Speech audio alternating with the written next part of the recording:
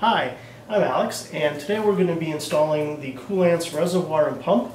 This is a drop-in unit. It's model RP1000BK. The BK means it's in black. So let's take a look at what's inside. And basically, this is a 5¼ inch device. Looks like a CD-ROM or any type of drive bay like this, and it's 5¼ inch across. And basically it has the reservoir at the top. This is where you put in your coolant. And it's got a nice easy screw at the top to put the water in. And on the back we've got several connectors. There are 3 temperature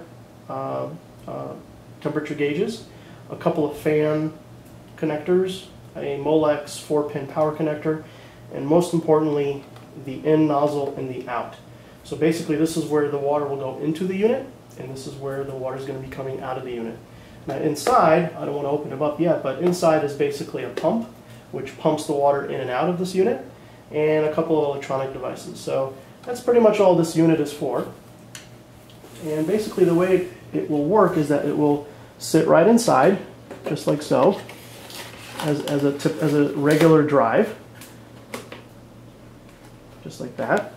And you can see the water will be here visible because there's going to be a little light inside, and it's going to show you the water level, so you can see if you have not enough water or if there's a water leak or something like that.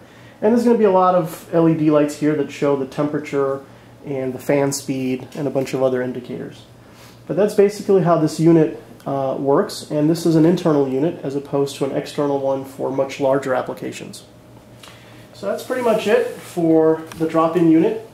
So please stay tuned for the next video where I'm actually going to connect all of these disparate devices with tubing and nozzles. So thanks for watching, subscribe, and I'll see you soon.